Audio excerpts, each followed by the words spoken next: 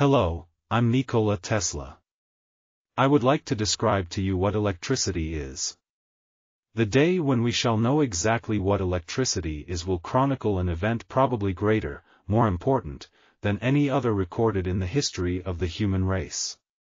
What is electricity, and what is magnetism? We are now confident that electric and magnetic phenomena are attributable to the ether, and we are perhaps justified in saying that the effects of static electricity are effects of ether in motion.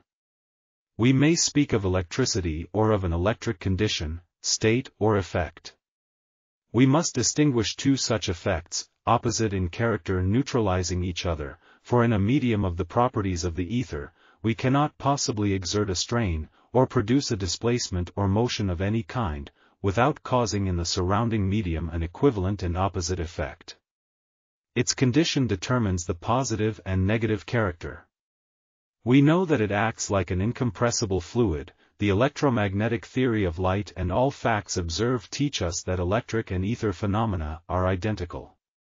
The puzzling behavior of the ether as a solid to waves of light and heat, and as a fluid to the motion of bodies through it, is certainly explained in the most natural and satisfactory manner by assuming it to be in motion, as Sir William Thomson has suggested.